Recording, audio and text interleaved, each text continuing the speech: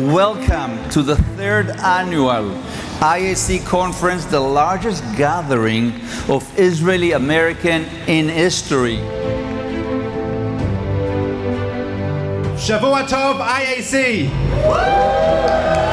Last year, we convened here in the nation's capital with over 1,300 people. And this year, we are more than 2,100 strong. Eretz Zion v'Yerushalayim. I'm very honored to introduce to you tonight the senior senator from New York, Charles Schumer. If your business or university boycotts Israel, the state of New York will boycott you. Every state should do it, and we should get that law passed in all 50 states. The United States has very few really good friends.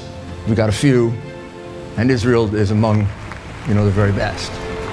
There could be hundreds of thousands, or as many as we can get, Israeli Americans that can integrate into the American Jewish community, which had not been done.